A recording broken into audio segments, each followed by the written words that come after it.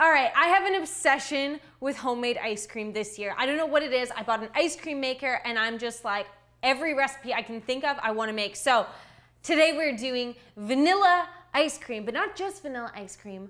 We're putting the waffle cone inside the ice cream. So let's get started. First thing you need, if you are using an ice cream maker, you're gonna wanna freeze the base to the manufacturer's directions. Now, for this recipe, we are going to combine 1 cup of heavy whipping cream in a saucepan. I've also got 1 cup of 2% milk.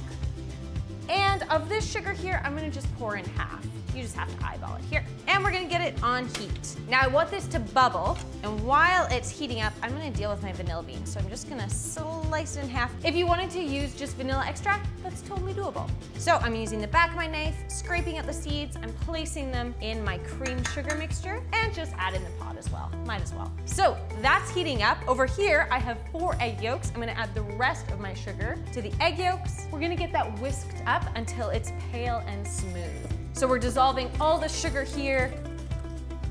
And just like that, my cream mixture is bubbling away. So it's time to combine. Now, the cream mixture is way too hot for the eggs right now. So we're gonna do something called tempering the eggs, where I'm gonna pour a little bit of this mixture in at a time while I whisk the eggs. And that just heats them up slowly, lets them come to temperature so they don't scramble. And then this mixture goes back in the saucepan. So we're gonna combine everything here. And I wanna make sure that the eggs are fully cooked and that we've got the right texture for our ice cream. So a good way to test that is to check on the temperature. I want this mixture to be from 165 Fahrenheit to 180 Fahrenheit. Now I'm gonna get it sieved out because I gotta get rid of that vanilla pod.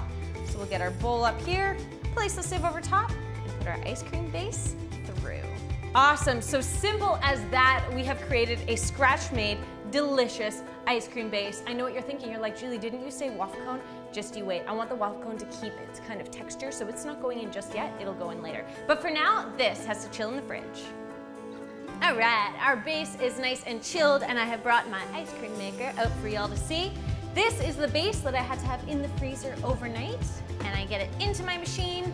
So for my ice cream maker, I put the blade in first. Some are different. And then I put the top on. Beautiful. Okay, let's get it on. And we just want to pour in our base. So for my maker, this has got to hang out for about 25 to 30 minutes, and then I'm going to crunch up the waffle cone pieces and put them in here. So I will see you in a little bit. All right, so our ice cream is just about done, and now I want to get started on the waffle cone crunchies. So in this plastic bag, I'm adding 3 waffle cones. I'm going to pop them in, get it closed, and crunch. Perfect. I want pretty sizable pieces, not like breadcrumbs. And just like that will work. All right, let's get our ice cream out of here. I'm gonna turn it off, get the lid off, get this blade out. And now I want to transfer this soft ice cream into a Tupperware because I want to freeze it till it's hard. Beautiful, that vanilla smells amazing. All right, now for our waffle cone crunchies. I'm gonna add in about half of these and then save some to garnish. And you can fold in with your spatula. Perfect, so this is ready to freeze overnight. Let's get the lid on, and I'll see you tomorrow.